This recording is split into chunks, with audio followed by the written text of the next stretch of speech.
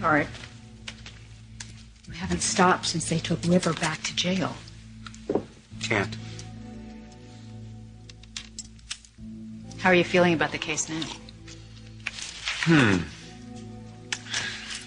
Aside from the fact that Lowell blew his bail by trying to escape, we're in a lot better shape than we were a few weeks ago. But still, nowhere near ready for trial. Good morning. Morning. Oh, good morning. There's cereal and fruit on the counter in the kitchen if you're hungry. Oh, thanks, but I'm going out. See you later. You going to school? Well, no, there's no school today. There's a teacher's convention. You know, I thought that we would go shopping. For what? For winter clothes. You're going to need them. Well, thank you, but I think I'll pass. Bye. Where are you going? I don't know. Around. Around where? I'm not gonna try and break my dad out of jail again if that's what you're worried about. You're not going anywhere until you and I have a little talk.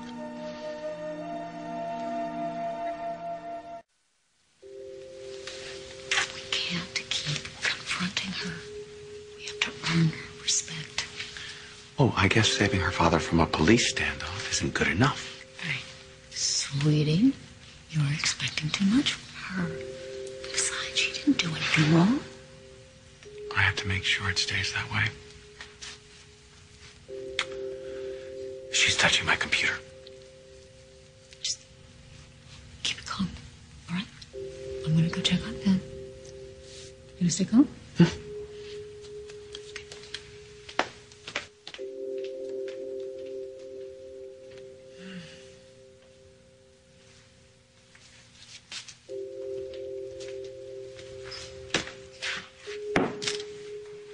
Here, let me help you with that.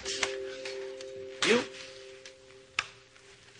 Okay.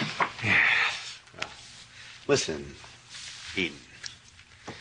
We have to set a few ground rules around here If things are gonna work out. That's not what I was going to say.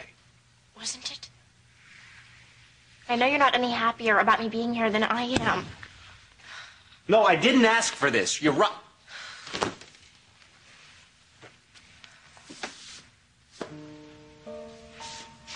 I didn't ask for this.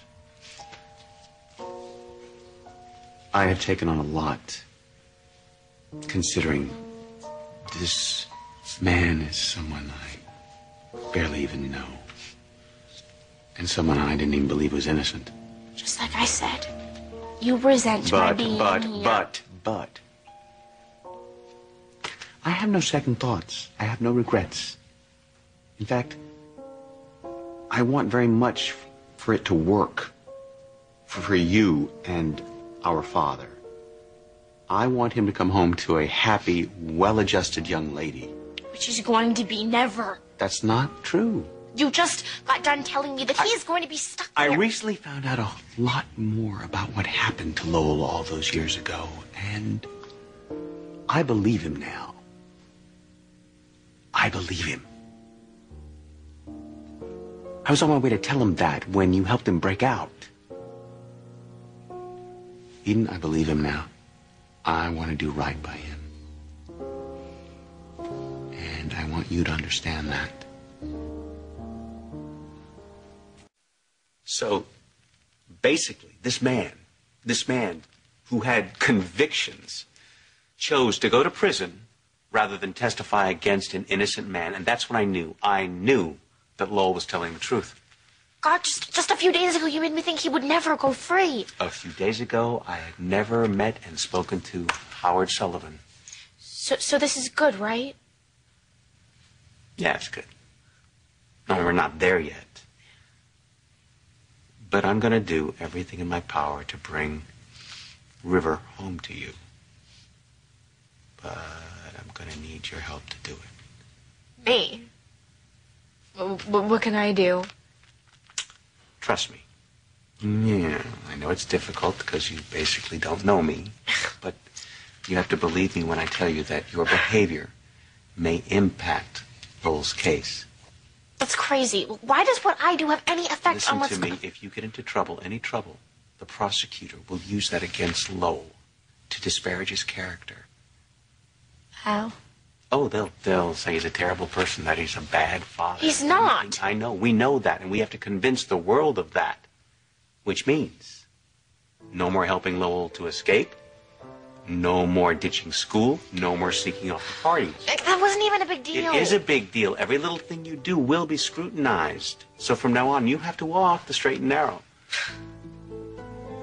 Yeah, I know.